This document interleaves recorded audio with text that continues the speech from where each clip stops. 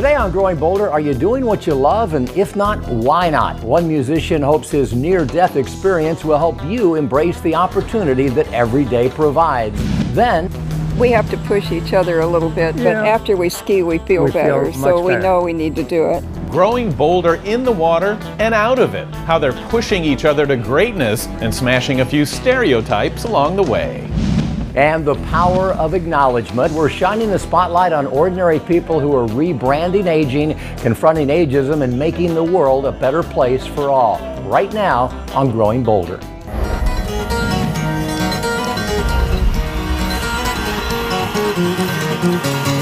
moral of the story is really follow your heart. Live your life to the fullest. Don't let anyone tell you that you can't do it. So get out there, take some chances. Find something you love and make it your lifestyle.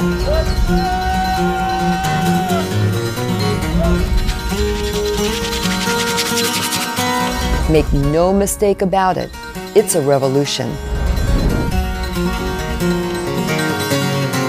Hello and welcome again to Growing Bolder, the show that delivers the big three. We're talking about hope, inspiration, and possibility. I'm Mark Middleton. And I'm Bill Schaefer, and we're here at the Growing Bolder House in Lake Nona, Florida. I want to tell you about this study. It shows that most of our waking moments are spent either at work or thinking about work. So, is your job your passion? Do you do it just to pay the bills? If you didn't need the money, would you keep on doing it? Here's a story of an amazing musician who had no idea how much he missed performing until something happened that nearly silenced him forever.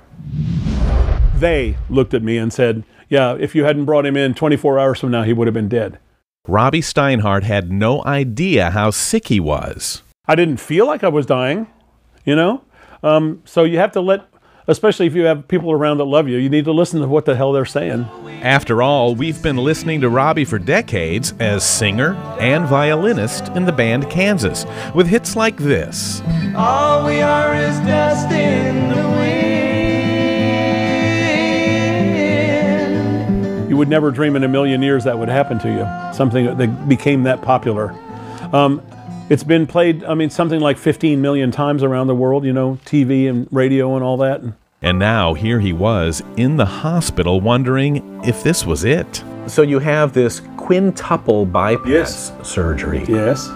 5 days later, you wake up? Yes. A little over 4 days. That's true. You know this.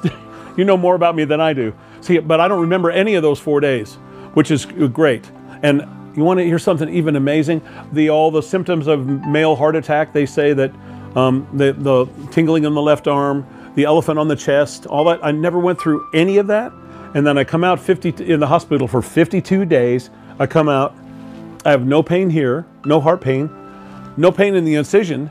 I've never felt any pain from the operation. It's like it never happened.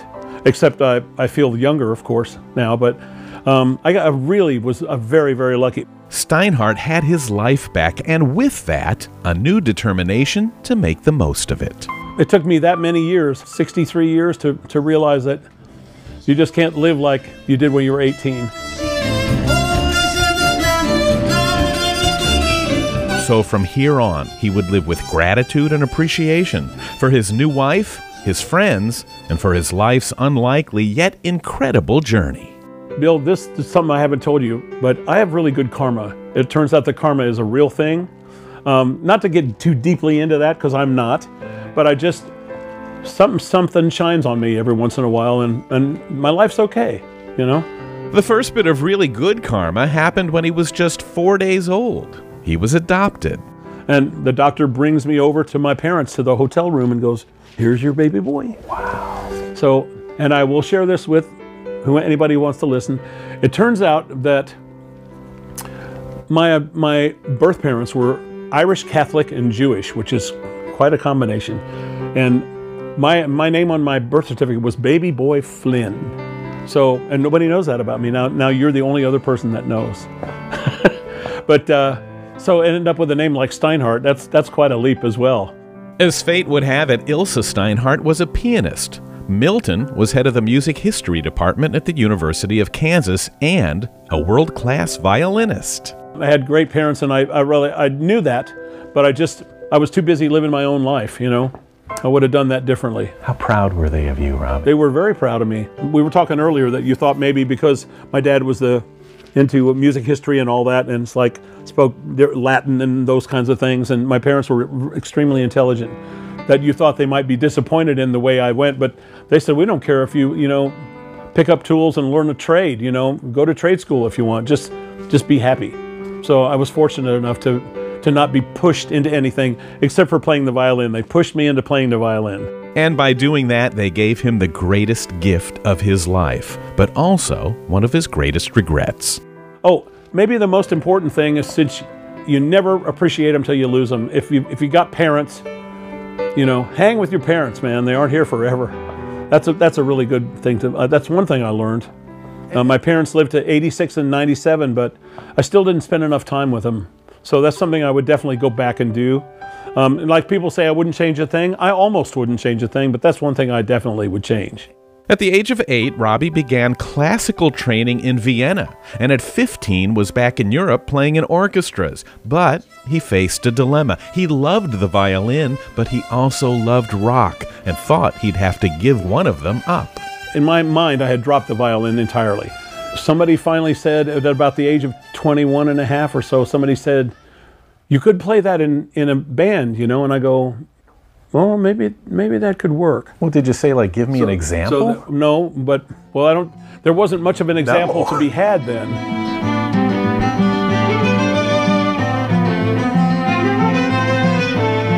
But when a local band in Lawrence, Kansas asked him to join, he did. Soon, White Clover became Kansas, and Steinhardt's violin gave them one of the most unique sounds in rock. Still, it took a while to build a following. We loved what we did, we loved playing our music, and we loved playing the music we wanted to play. Even though people say, oh, they're so pretentious and, this and that, and I've learned all these big words that I had never heard before, Lackluster was one of them. I'm like, oh, really? We are? Really? I mean, I know you might not like our music, but we're certainly not boring on stage. And what an incredible run that band had, with songs like Carry on my wayward son, there'll be peace when you are done.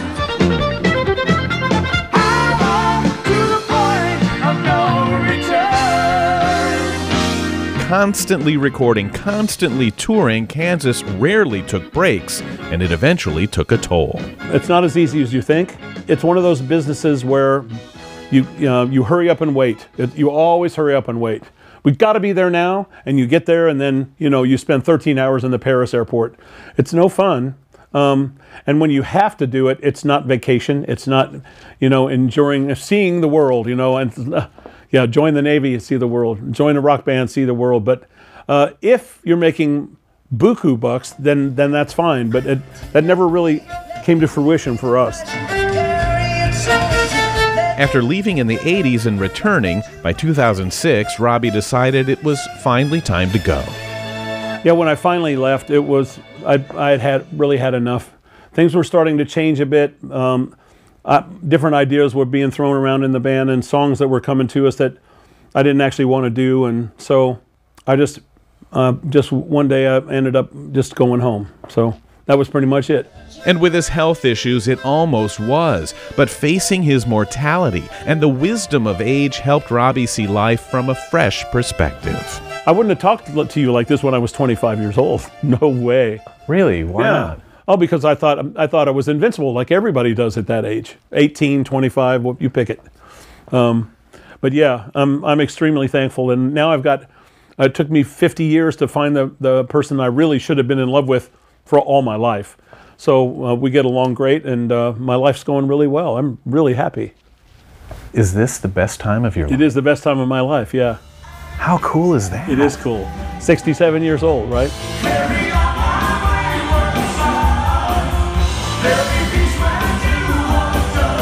And chances are you have not heard the last of that voice or that violin.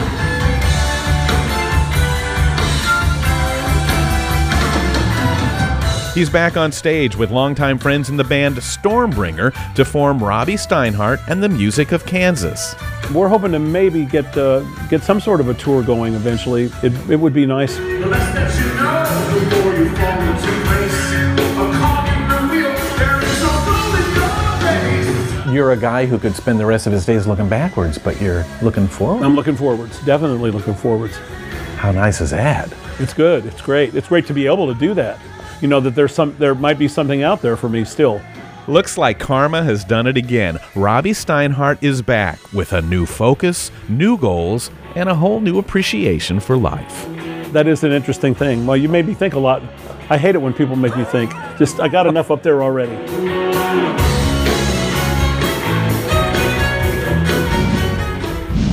One of the most talented, likable, and heartfelt guys around. You know, Robby's one of the many rockers who've shared their stories on Growing Bolder. Brian Wilson and Mike Love of the Beach Boys have talked about the many obstacles that they faced. For Brian, it was growing up with an abusive father and trying to cope with mental illness. Mike was on the cover of Growing Bolder magazine, where he shared his version of what really went on inside one of the greatest bands in history.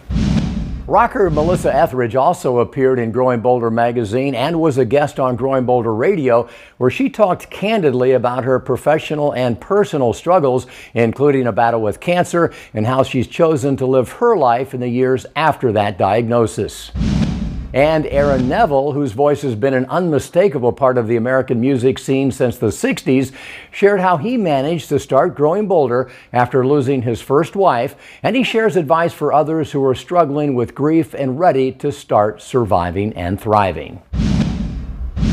And you know, Bill, what I love about our candid conversations with celebrities is that, yeah, we do touch on their talent, the reason for their celebrity, but what we really want to focus on is their struggles. Yeah, musicians are communicators, and they just love to express themselves, and it's not only a privilege, but it's really interesting to celebrate what these celebrities are well known for, and to dig a little deeper. And they're always anxious to share their mistakes, their weaknesses, and their setbacks. And Mark, that is when a good interview turns into a great interview. Yeah, you know, I've come to believe that the most important value of celebrities comes when they remove the facade of greatness and they use the platform that they've built, the megaphone that they control, to try to make a difference in the lives of others.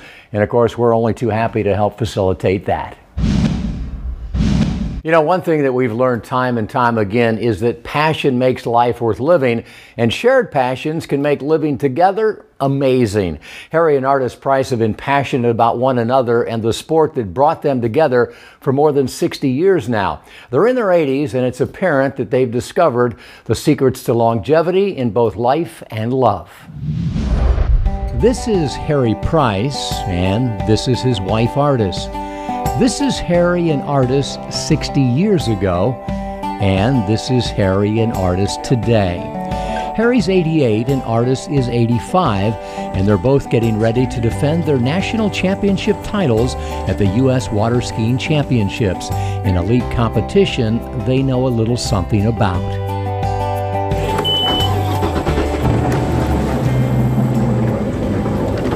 Let's see, this will be our 56th Nationals, and Artis is skiing her, what is it? 55th. 55th Nationals. I'm a year behind. I had a baby. Our daughter, Catherine, we took the year off. We've got an osprey right now. Harry and Artis have skied in more U.S. Nationals than any man and woman in history, and they have the gold medals and the trophies to prove it.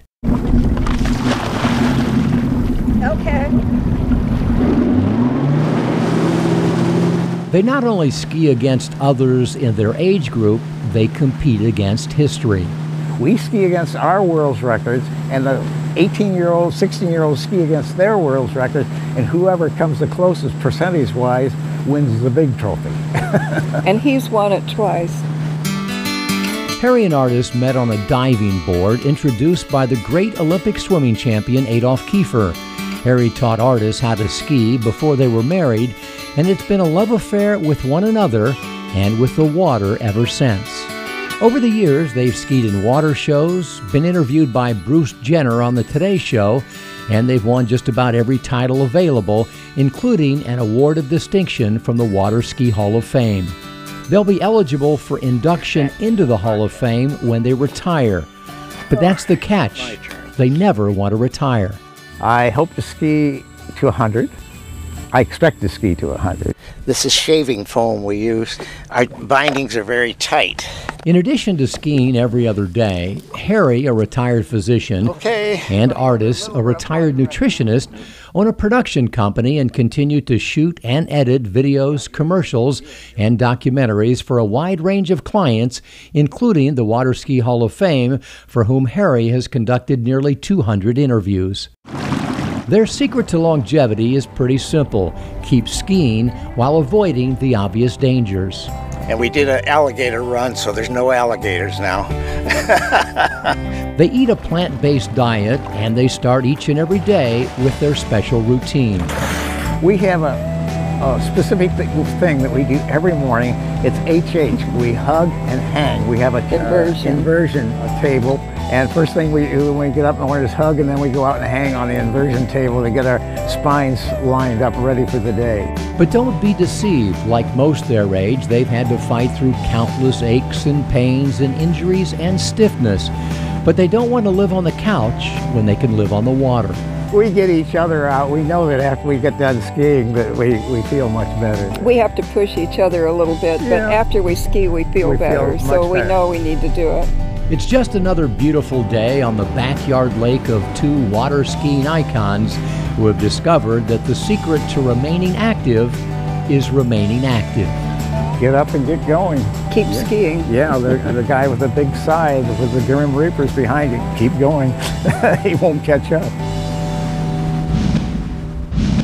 More inspirational stories featuring ordinary people who are pursuing extraordinary adventures like Harry and Artis are available at growingboulder.com/TV. Across the country, surgeons like Growing Boulder Medical Director Dr. Robert Masson are in emergency rooms, operating rooms, and private practice offices working with patients to help them deal with their pain and helping them live productive, healthy lives.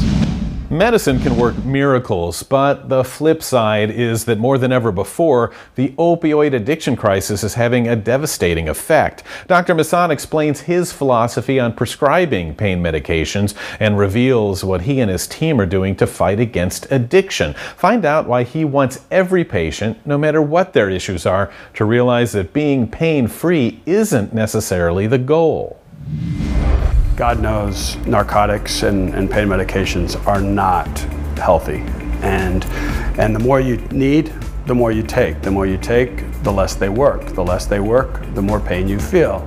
And it's a self-perpetuating journey into failure and narcotic dependency. And right now, I think the country is aware that narcotics are really dangerous. You know, we use them as tools. Everything we use is a tool. There are episodes where you will be in extreme pain and need these narcotics, and we're going to do the best we can to try to reserve the use of narcotics for those episodes, but not so that you can wither away in bed.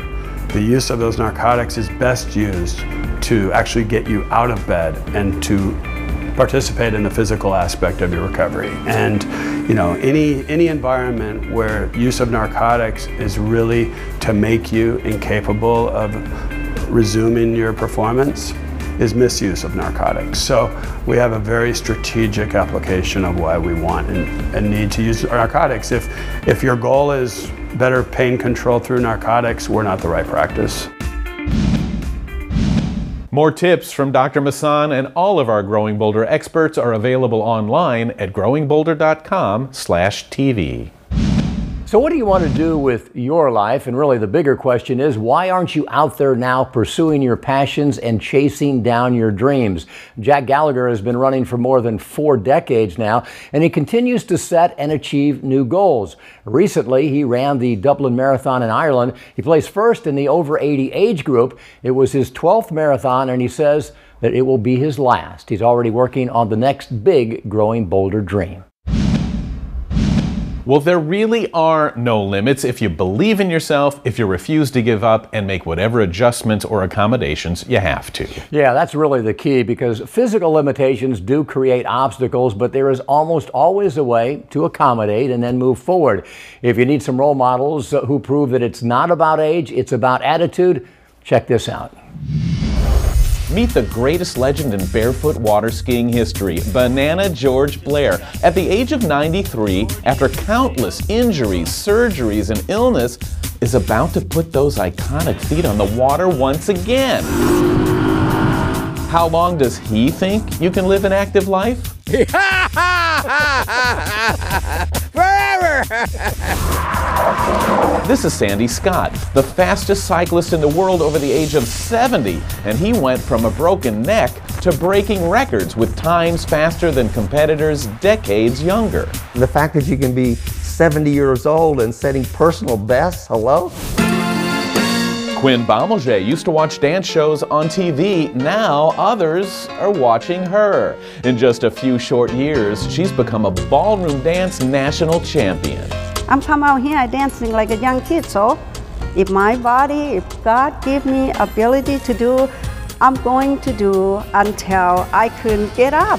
There are so many others like Susan Helmrich, who's overcome several bouts of cancer and multiple surgeries to live a life of passion and purpose.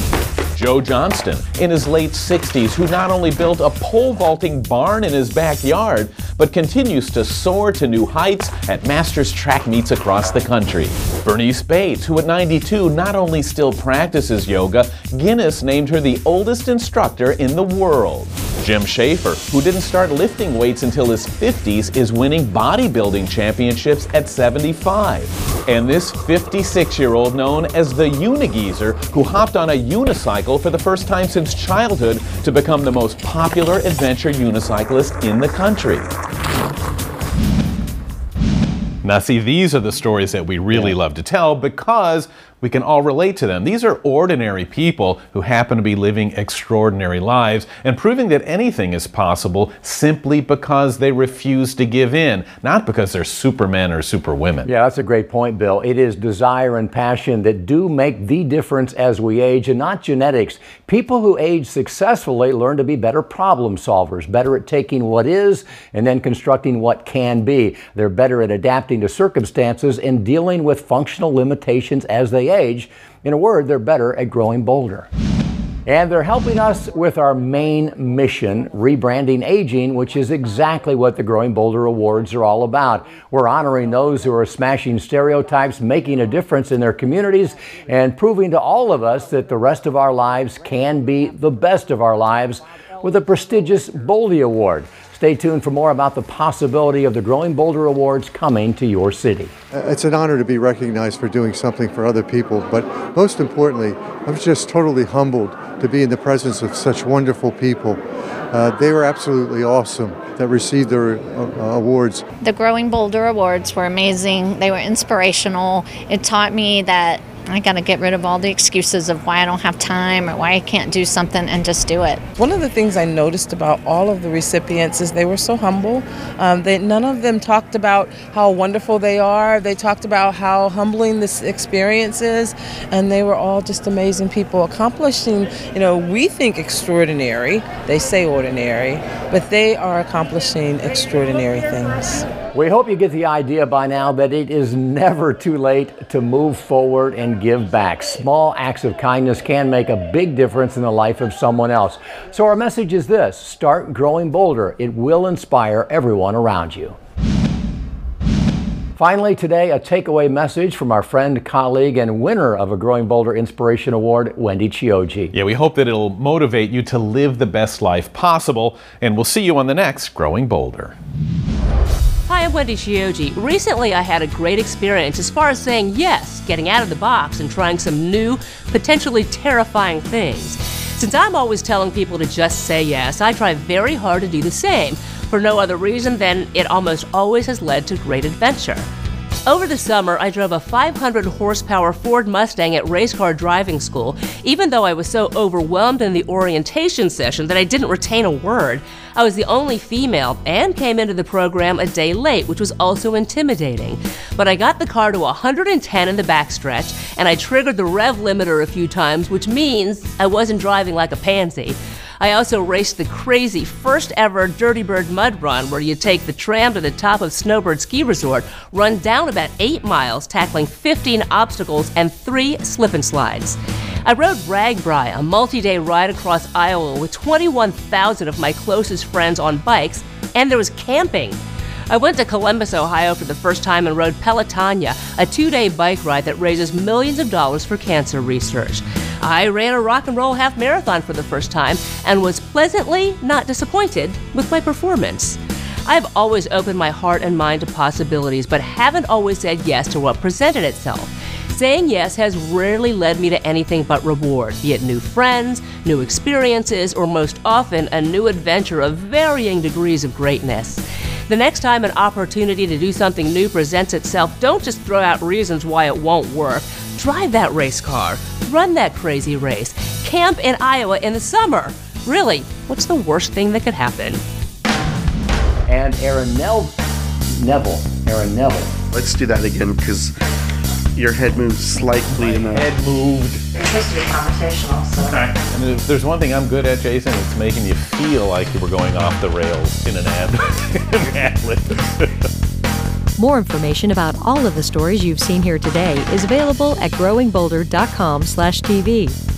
And you can get inspired to keep rebranding aging when you connect with the Growing Boulder community on Facebook. Growing Boulder is available on DVD for $19.99 plus shipping and handling. A companion book, Growing Boulder, Rebranding Aging by Mark Middleton, is available as well for $29.99 plus shipping and handling. And you can subscribe to Growing Boulder magazine for $19.99. Order online at growingboulder.com/TV.